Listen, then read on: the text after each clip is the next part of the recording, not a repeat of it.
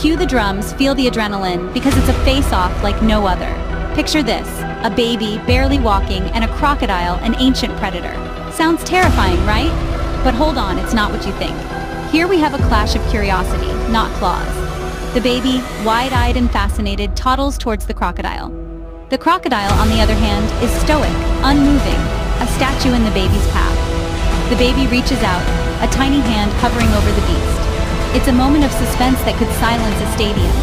Then, in a twist, the crocodile, this creature of the deep, retreats, leaving the baby victorious.